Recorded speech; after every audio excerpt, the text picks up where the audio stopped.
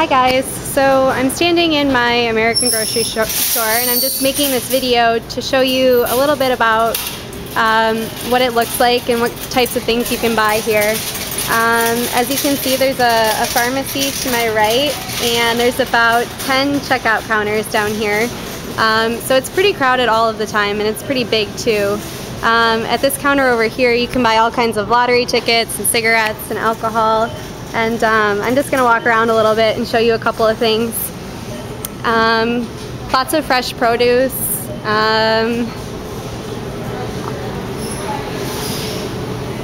Yeah, as you can see, American grocery stores are quite large and there's not a whole lot here that you can't buy. People usually buy their bread here. You guys would probably cringe at what it's like, especially what they call French bread. And as you can see here, there's just like a ton of variety. I mean, if I want to buy peanut butter, I have the choice of buying 10 different kinds. And let me just walk down here a little bit more. I'm getting some weird looks.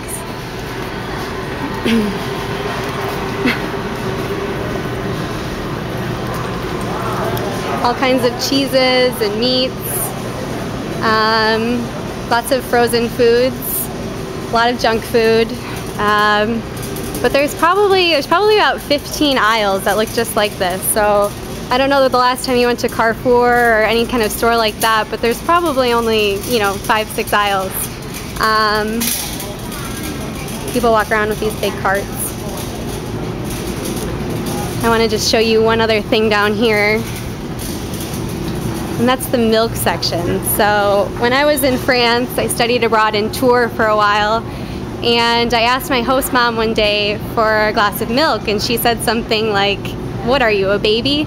You know, and I think in America it's really common to drink milk. My dad's favorite meal is a peanut butter sandwich with a glass of milk.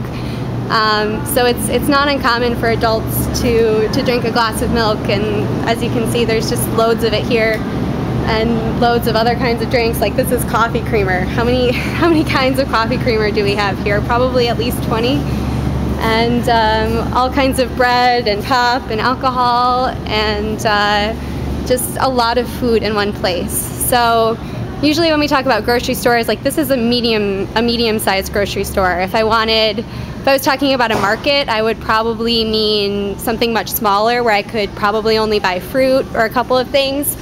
Or I could go for like the super big place, which is Costco or Sam's Club, places where I could buy, you know, these are energy drinks. I could buy a cart full of energy drinks, no problem. Just huge, huge amounts of food. So I'm not really sure what your grocery store looks like compared to this, but just wanted to give you a little peek.